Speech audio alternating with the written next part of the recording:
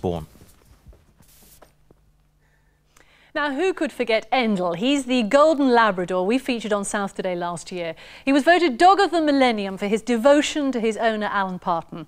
Well, tonight we can tell a story which not only justifies that title, it surpasses it. And I'm delighted to say that both Alan and Endal are here with me in the studio. Before we come to that remarkable story, Alan, just remind us some of the extraordinary things that Endal does for you on a daily basis. From getting the covers back off the bed, pulling my legs out of bed, bringing the wheelchair, helping me get dressed in the morning, getting stuff out of cupboards to help, fetching things I can't reach, things I've lost because of my memory problems. Even if I don't know the name of the item, I can sign him by rubbing the side of my face. It means electric razor. He'll run upstairs and find it for me. When we go out, he can operate traffic lights, get the posts, the papers, pick stuff off a supermarket shelf and load the basket for me, and then pays at the checkout when we go out.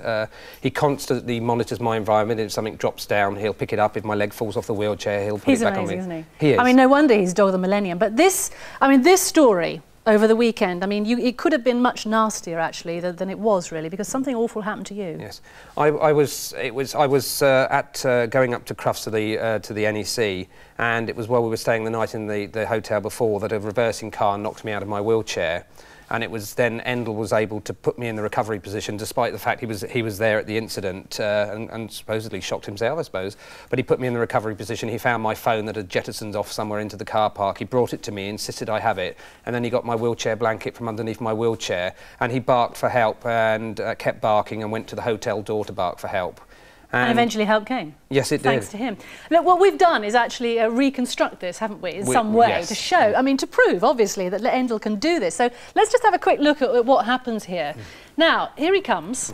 Talk us through it. He'll come through, he grabs hold of my coat to roll me over into the recovery position. I mean, he's got to be a strong dog to do that. He then will find my phone, and he will insist on my phone actually being pushed right into it. And that's why he barks? Yes. He insists I take that phone, and he doesn't give up. And it was that on the evening that brought me round. That was the thing I was conscious of, was this constant insistence of the phone. And then he went and got my wheelchair blanket from underneath the wheelchair and brought it to me. And an incredible thing, the wheelchair was on its side, so nothing was... And are you giving him commands? Would you give him commands? No. He instinctively knows to, but all the dogs on the programme are taught to be problem solvers. That they're not obedient dogs, they are taught to problem solve in any environment, and this is what Endal did.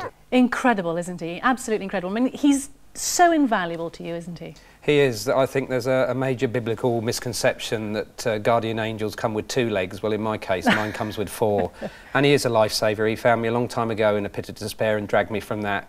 And as I've always said to people, he's never stopped dragging. And he's only 4. That's right. What I'm amazed. I mean, you would think that with so much experience, he'd be much older. Yeah, I mean, but every day he learns something new, and we just look forward to tomorrow.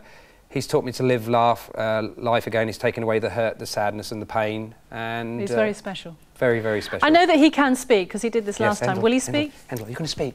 Endal, bark. Please bark. You say bye-bye. Thank you. Thank you very much, Alan and Endal. Thanks a lot. That's wonderful. Good boy.